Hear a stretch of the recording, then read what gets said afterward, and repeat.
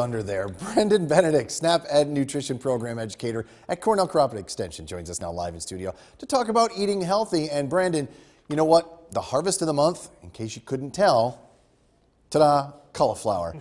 And I'll tell you what, so many great benefits, but why don't you throw out some of the first ones that come to mind? Cauliflower is a good source of vitamin C, vitamin K, folate, and potassium. But I think the big one really is it has lots of fiber. Yeah. Fiber is things found in plants, so fruits, veggies, whole grains. Cauliflower has a lot of it. It's good for your heart, good for your stomach, good for our weight. Can't beat cauliflower for that. And it's a cool weather crop too, right? Yep, so it's planted late summer, usually harvested fall and winter, so that's when you should look for it in your local farmer's market or fresh from the grocery store. I want to put up a full screen because this has got some great nutritional value as well. Yep, so you can see back here, it's low in sodium and calories, which are, fantastic. Like I said, source of vitamins and minerals, fiber.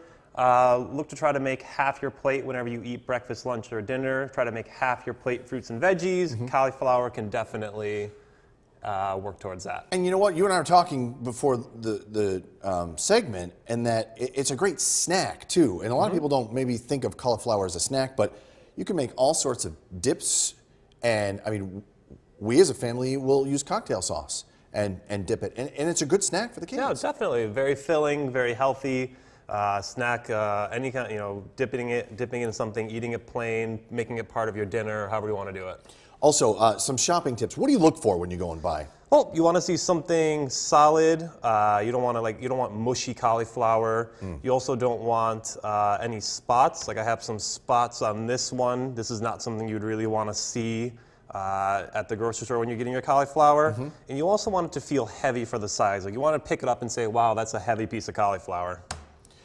There's so many different things you can add it to as well, right, when you're cooking? Oh, definitely. You could throw it into a stir fry, with some other your favorite vegetables, put it in like your sauce.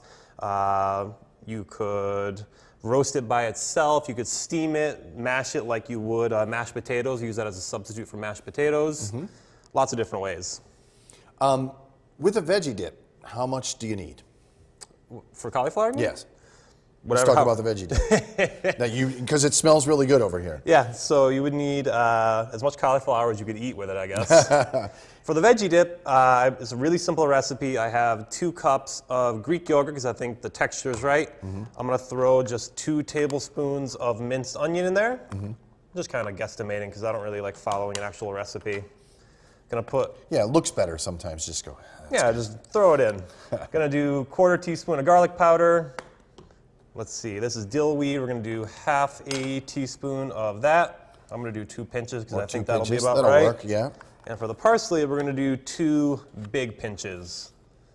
1 and 2. Just mix those up, right? And that's it. That's the whole dip. Mix it all together. Let it sit overnight because it'll taste better if you let everything kind of sit overnight. Now, you guys have a host of these things. What's the website? The website is northcountryeatsmartny.org, and the recipe is actually there as well under the recipe tab for cauliflower for the month. So if you want to make it at home, the recipe is on the website. And it's still the time of year where you can get good cauliflower fresh, correct? Oh, definitely. Like I said, or like you said, actually, it's a winter crop. So planted late summer, fall, and winter, good to go. Cauliflower.